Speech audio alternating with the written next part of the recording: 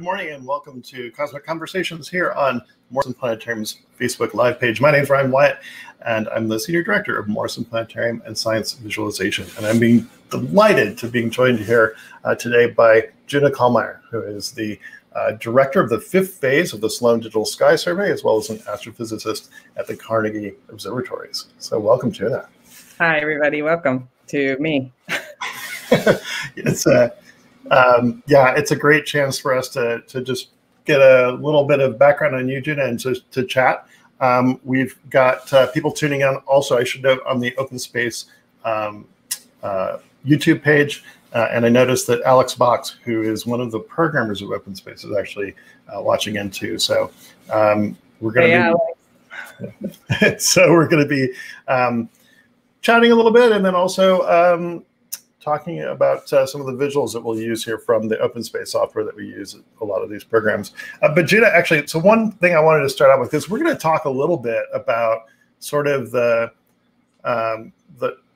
way that theory and observation work together in astronomy. And often we talk about this as like theoretical astronomers, theoretical astrophysicists, and observational astronomers, but you kind of wed those together because your background is sort of in theory, but you're leading like one of the largest observing campaigns ever. So how did that happen? Well, they don't let me go near the telescope. Let me just be clear about that. No, I'm just kidding. So for me, the separation of theory and observation is, it's more of a time management issue as opposed to an epistemic distinction. Right. So I mean, I'm just really excited about theoretical modeling and also really excited about experimental work. And I would just say that for me, I just care about understanding the material universe. And sometimes you need to do some math to figure that out. Sometimes you need to, have a huge survey to figure that out. And it's all about figuring out what the world really is and how we go about that. So I just view theory and observation as different tools in the toolkit.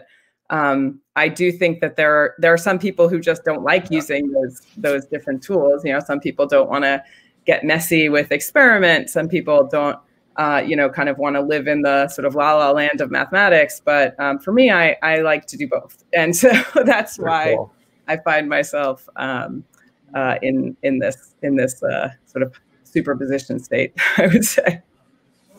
Do you find this like sometimes it's observations that lead theory and sometimes it's theory that leads observations, or do you think it's more one way than the other?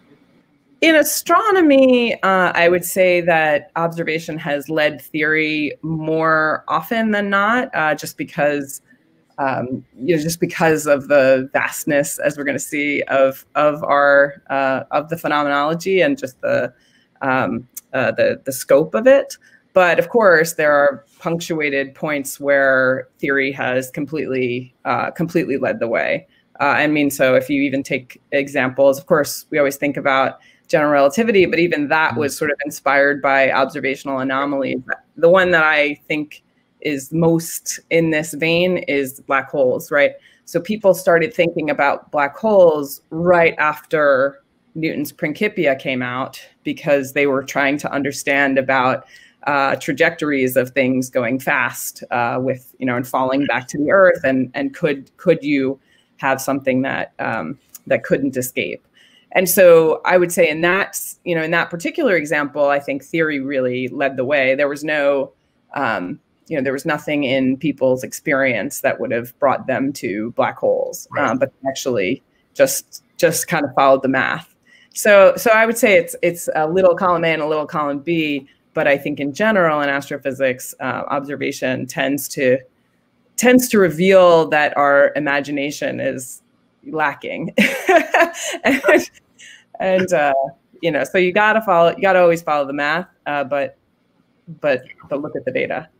Well, and of course, humanity has been observing the sky since we evolved on this planet. So I think that's kind of where we wanted to start the discussion today.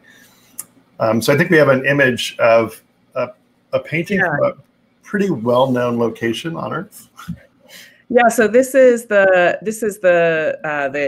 Room of the Bulls in the Lascaux Caves in France, and this painting is about 17 or 18,000 years old. And what I like about this is you can sort of clearly see in the upper right hand corner, you've got what looks like 7 stars, or the Pleiades. And then in the bottom left, of course, you got this big bull in the middle, which, you know, the Pleiades are, as we'll see in a second, near Taurus. Mm-hmm. And then you've got something that looks maybe like Orion's belt in the lower left.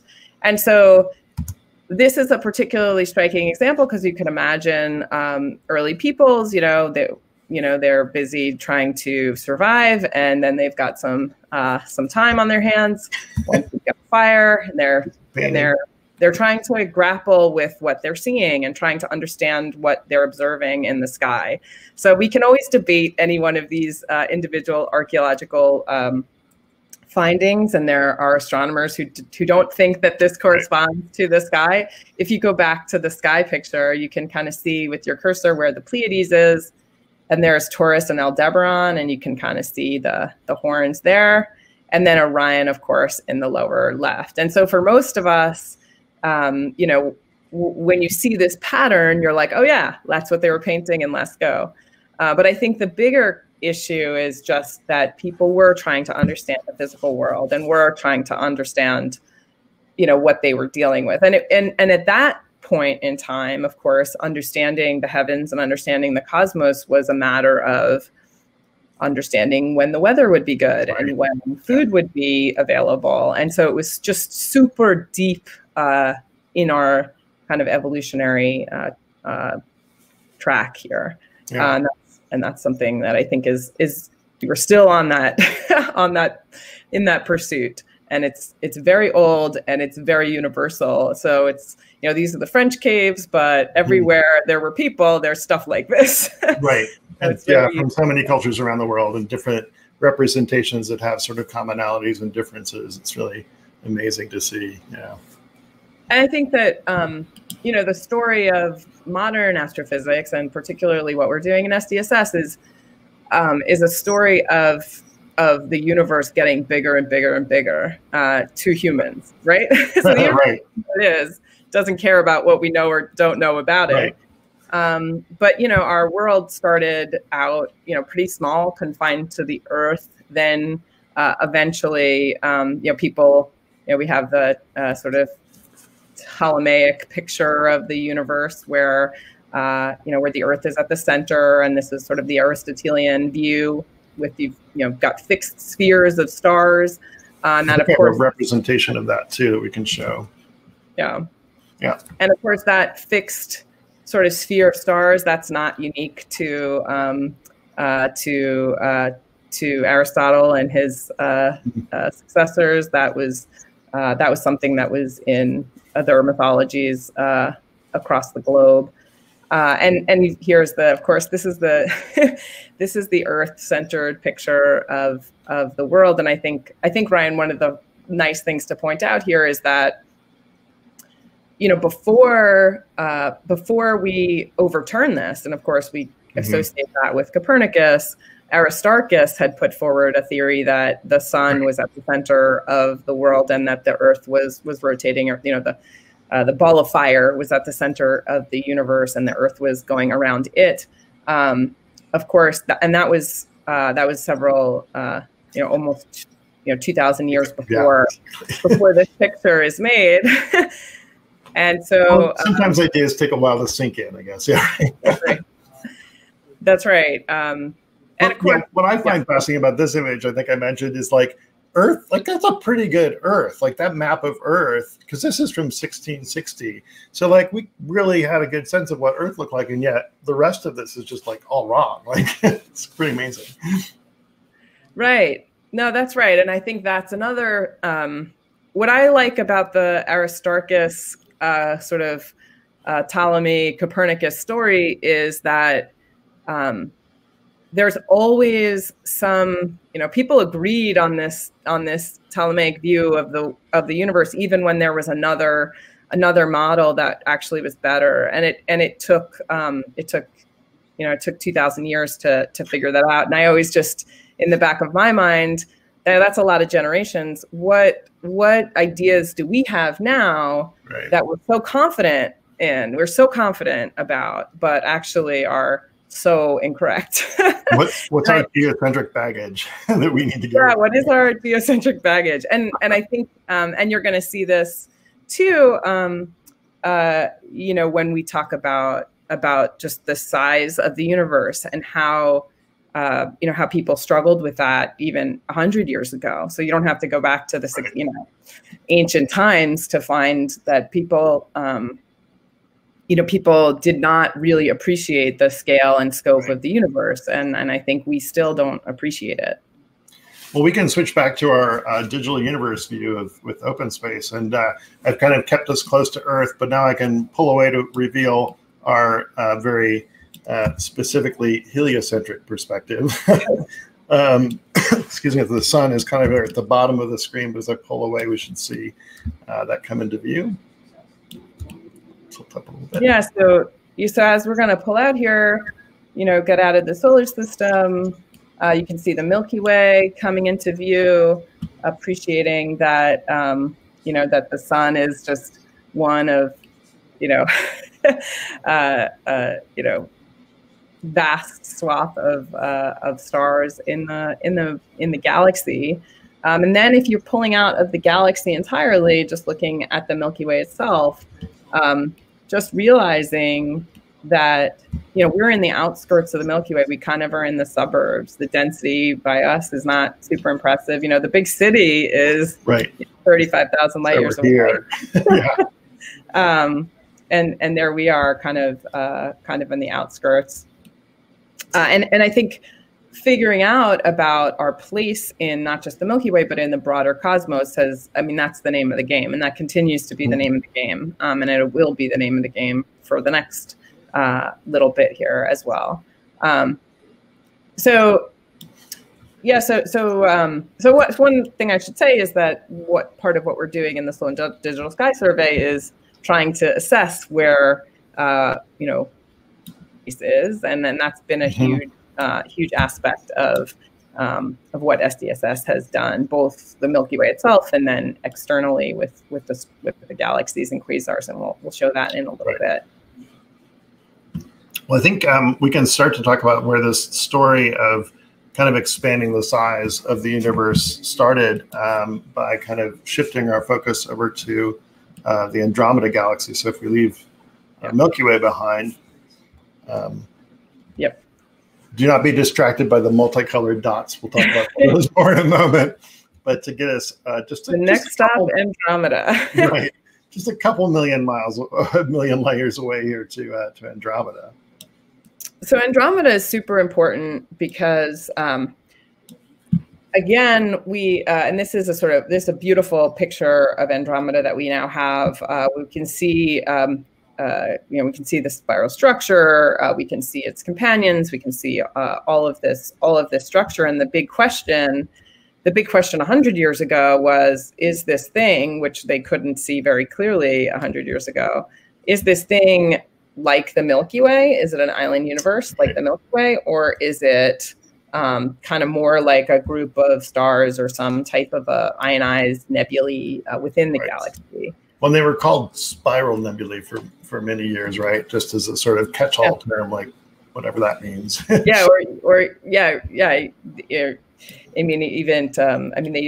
use the word fuzzy rigorously in 100 years ago.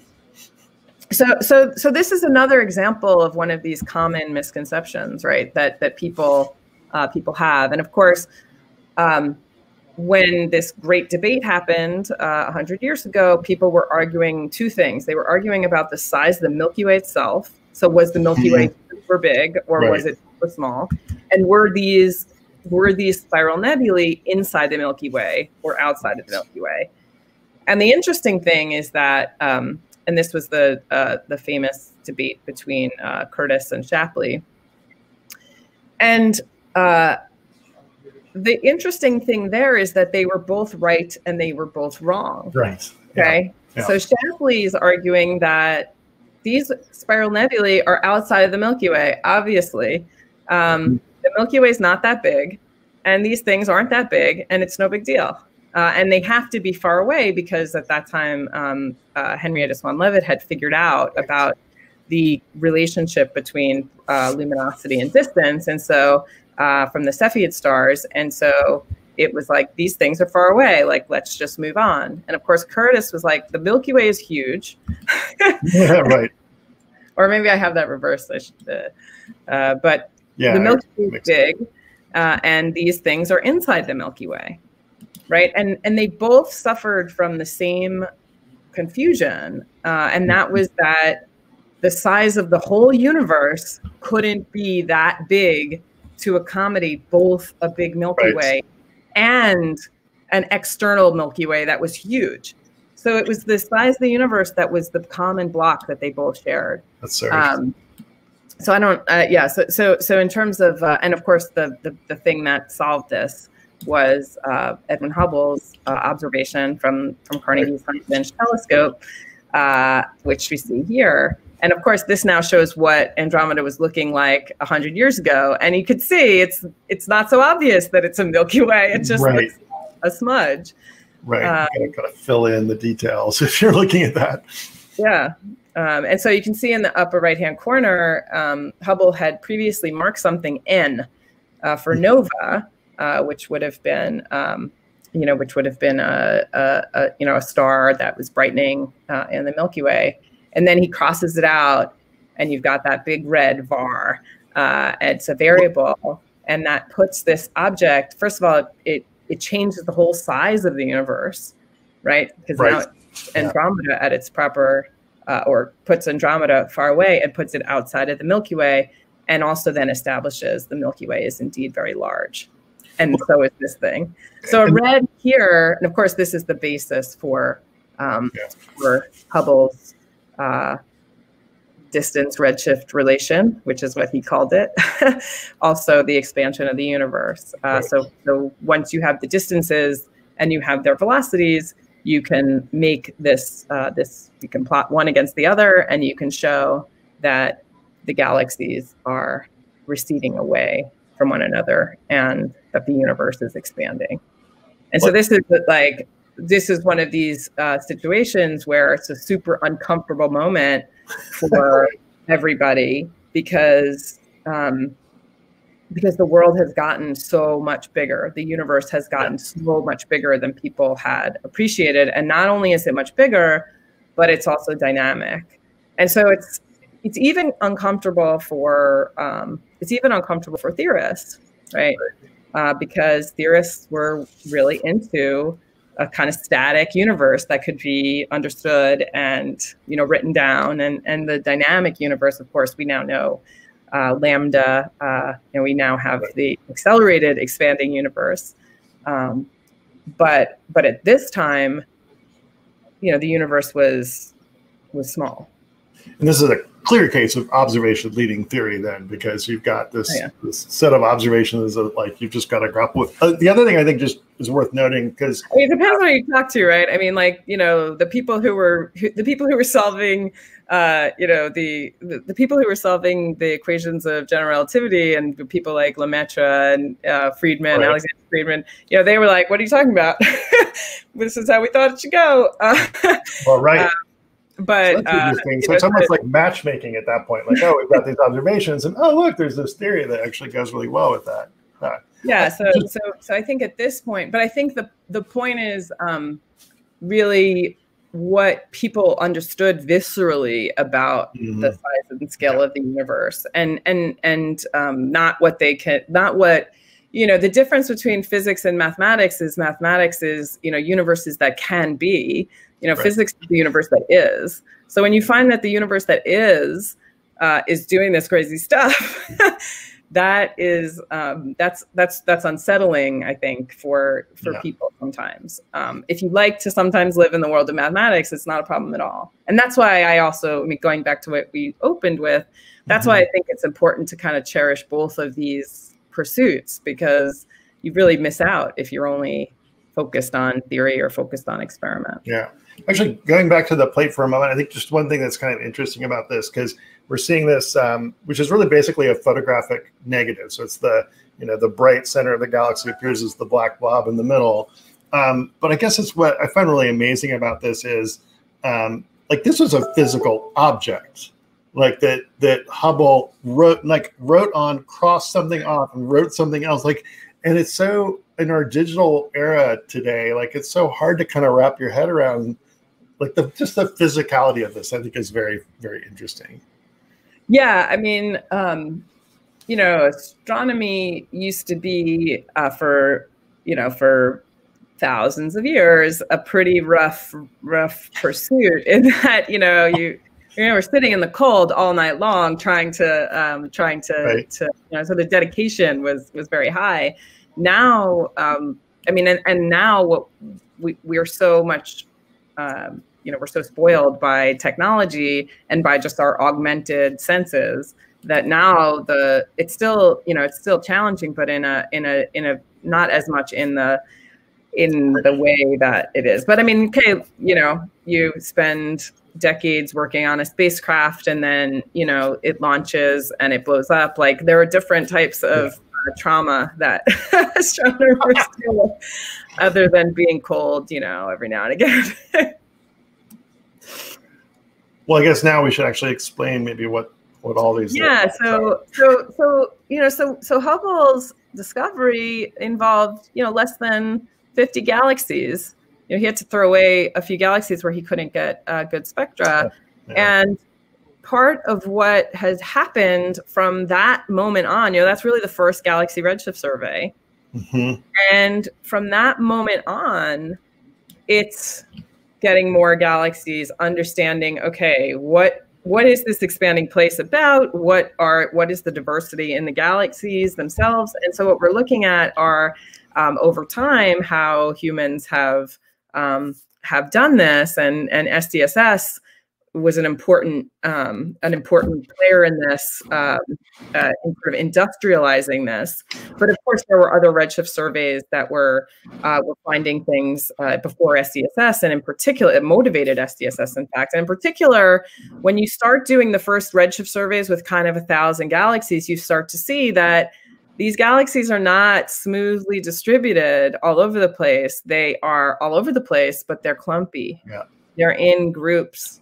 And now people knew about clusters of galaxies from way back in the day, but the idea that the whole structure of the universe itself was clumpy like this, that was surprising, and that was informative, right? So you can look at this structure in great detail and figure out about things like, so this isn't just random. Right. What this is this is the structure that's set up by the dark matter itself, and the sort of scaffolding that's holding up, these galaxies live in these overdensities. So galaxies, if you throw a dart in the universe, you're gonna eventually hit a clump of galaxies. There's a lot of that thing too. Each individual dot that we're showing then is an individual galaxy, and so yeah. really, so every dot in this video is, in this thing that we're seeing, every dot in this video is something like a Milky Way or an even bigger galaxy. Right. Typically, there's some smaller ones too, but the Milky Way is a very typical galaxy. Andromeda is pretty typical as well. It's not so typical to have Milky Way and Andromeda right next to one another, so that's kind of interesting. But every single galaxy here you're looking at is every single dot here is a galaxy, or I think, are the quasars on yet? Or not yet. I can pull back farther. I kind of stuck relatively close to home, but we can pull back and actually show more of the Sloan data here. Yeah, so those early surveys really motivated, that clumpiness of those early surveys really motivated, okay, what is this structure really looking like? And now you can see, as you pulling out, now you see this structure, but you also see there a more homogeneity, right? Because we're looking on a scale in which you do have homogeneity and isotropy. So the Copernican principle. And I guess probably worth noting that the universe isn't actually like shaped like an hourglass. Yes.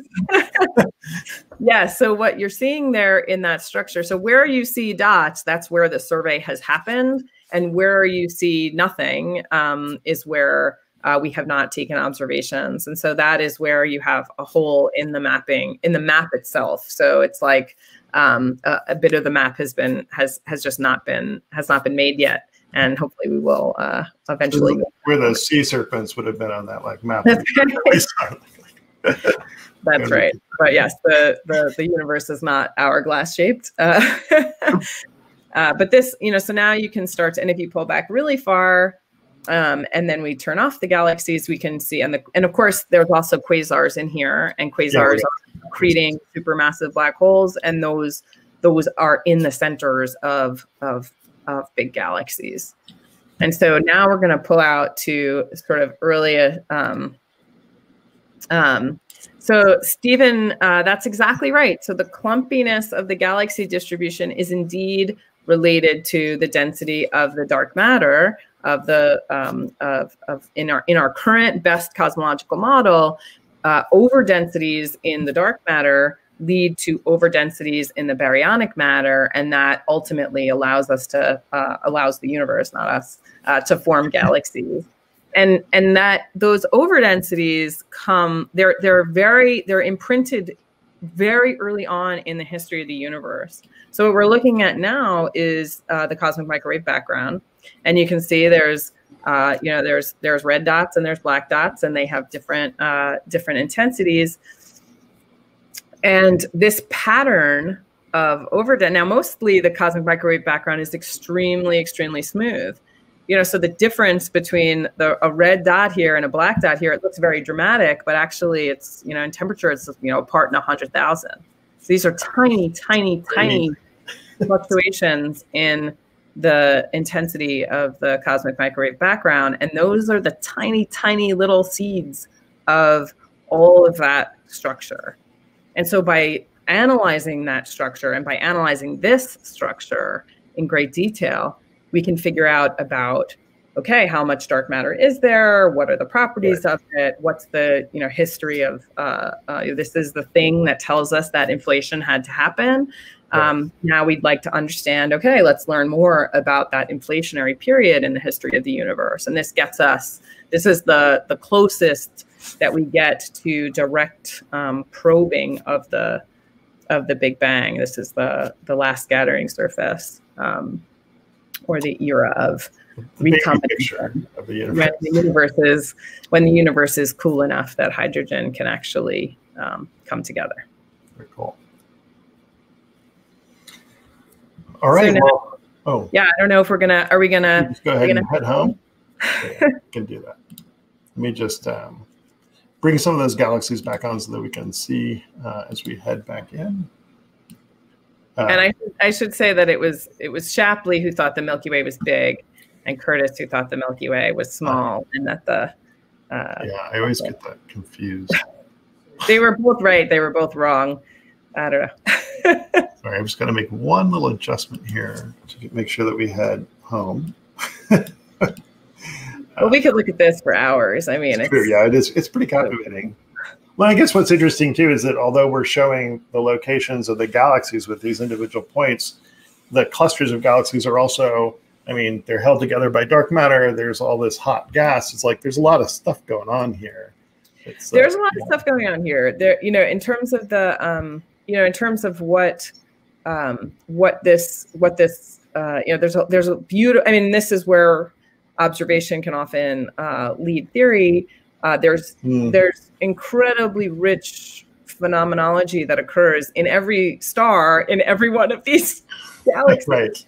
And so, so if you're interested in weird things, then astronomy is for you, because you're just always populating those weird tales of any distribution, because there's so many, nature is able to make so much, so much rich phenomena. But as we kind of come back, I think it's worthwhile to show, now you can see we're getting back to the Milky Way. And here you see these spikes again. and that's the stellar survey of SDSS, the apogee surveys, and that's about 700,000 stars where we've gotten spectra for them.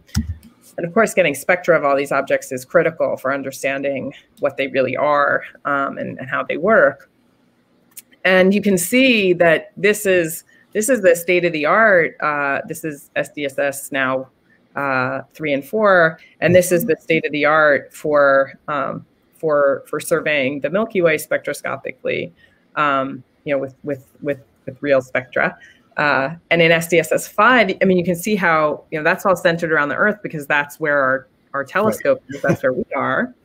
And in SDSS 5, we're going to go from 700,000 of these spectra to almost 6 million of them. And the important thing is that we're going to be going to the other side of the galaxy. And so just to give you a sense of how much more there is for us to learn, even about our own galaxy. And the nice thing is that the lessons that we learn in our galaxy are transported into other galaxies.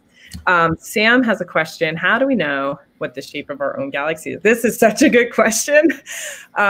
It's actually really hard to figure out the detailed shape of the Milky Way because we're sitting in it.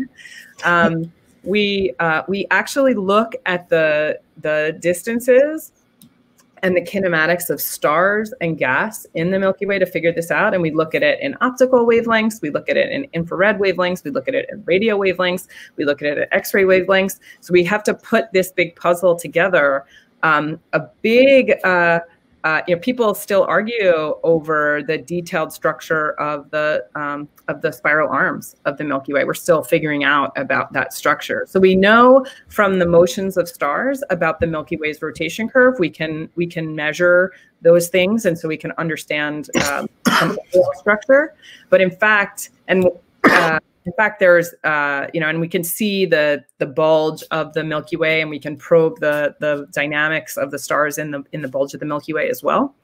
But in fact, understanding, it's much easier in some respects to see the detailed structure of Andromeda, which is kind of presented to us in a very nice, way, compared to the Milky Way itself. So the Milky Way is tricky, but through all of these different probes, we're able to figure out that yes, there is rotational support in the center of the Milky Way. That is, it looks like kind of spherical, but even that structure where, we debate about.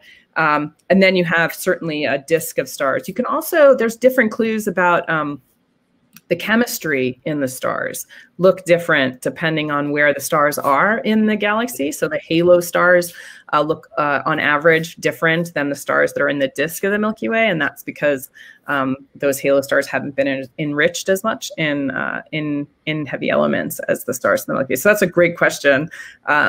So the halo stars would be partly mapped by apogee here as the stuff that's sort of above and below the plane. And I guess also the stuff that's farther away from the center. So you can have halo stars, you can have halo stars above, below, in the plane. You can have them everywhere. Mostly the plane has, by number, they're mostly disk stars in the plane, but you can also have halo stars there. The Segway survey, which was kind of in SDSS 2 and the Segway 1 and 2. In SDSS 1 and 2, they looked at stars as well. And those stars were really focusing on the halo. And that's because they were so focused on mapping all those galaxies.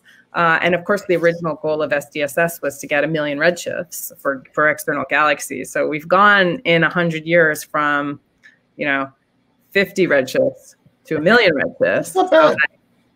Humans, pulling our weight. And we want more. we need more. But anyway, those stars are preferentially outside of the disk. So the disk is really disky, and that's of course because of angular momentum and the dissipation of that into a disk where the stars form, and that's where they kind of stay. But there are stars. There's the Milky Way has all there are stars from the disk that can get pumped up to higher distances above the plane. But typically, if you want to find halo stars, you look away from the disk. But the halo stars are just, kind of think of a spherical distribution of stars that go out very, very far away from the disk. I think it's amazing too to hear about, and Apogee, I think, is part of this story, as well as Gaia, which we've talked about in previous conversations. But it's like just between the chemistry and the motions of the stars, being able to kind of play back and even learn more about the history of the Milky Way and how much we're figuring out about that is it's kind of mind blowing. So the thing that has been, and Gaia is just incredible. Because Gaia is really pinning down a lot of the positions now of, billion stars. And so, so Gaia is incredible because that just gives us these basic parameters of the Milky Way. Right. What I think is just so fascinating is that if you even look back 20 years, okay, the idea that we were going to not just be probing the center of the sun with the technique of helioseismology, but that we were going to be probing not just the centers of a handful of stars with the technique of astroseismology. This is similar to seismology on Earth, where you got an earthquake and figure out about the structure of the Earth from looking at the oscillations at the surface. Now we can use this technique and combine it with spectroscopy to figure out ages of stars across the entire galaxy. So the idea that we're going, we have ages for 500,000 stars, and we're going to have ages for millions of stars. We just have these cosmic clocks all around the Milky Way. That was if you had put that on a wish list, maybe 30 years ago, it would have been seen as like a really ridiculous sort of wish. And now it's happening. And I think that's a testament to people's creativity. It's a testament to sort of cross-disciplinary learning, where people in the machine learning and deep learning communities talk to people in the astronomy community, and different surveys talk together about how to make these things all work. And so I think it's really the story of how our information, it's one of the good stories of how this sort of information overload age is enabling us. In many ways it's disabling us, but in this way it's really enabling us. And that's just incredibly exciting, because in our theories we can predict the time evolution of things pretty well, but in observations it's often very hard to unravel things in time. And this allows us to do that with the Milky Way. I guess it's kind of interesting too, because when you think about where we started the program with K's Lascaux, and time was a much more cyclic phenomenon then, because it was kind of like the seasonal change, and like you said, the way to predict when the weather's going to change, and that sort of cyclic repeating, in a certain way, static universe, compared to now this very evolving and temporally exciting universe that we live in. No, we've gone from sort of a fixed world, either on our cave or in a glass sphere, or you've got the Egyptian newt, or you've got, we've gone to sort of a fixed ceiling of the universe to this incredibly dynamic, infinite world, which is both very humbling and very exciting. And I think, just the idea, I just think about it, there's just a new sky every second of the day. It's different. Something is going off, something is exploding. We've, gotten a little bit bigger. I think that's a very just intoxicating picture of the world. And it's also very humbling in terms of what our place in the universe is. It's just amazing that in this relatively, in terms of cosmic time, like let's go to now is just nothing. Just nothing at all. And we've been able to figure out so much, and there are still these huge, huge mysteries. I certainly hope that my great grandkids are going to be like, yeah, they used to talk about dark matter and dark energy. Oh my gosh, they were so cute and silly. I certainly hope that they will look back at us with that type of disdain for our ignorance. I just hope that that's the arc that we're on, Right. but also appreciation for our attempts. Absolutely. Well, if we don't have any other questions, I don't see any more coming through. So I think just thank you very much for taking some time and sort of chatting with us today and flying through the universe and having a little conversation about how big and changing the universe is. Thanks so much, Ryan. This was a lot of fun. Thanks, everybody, for tuning in. Yeah. All right.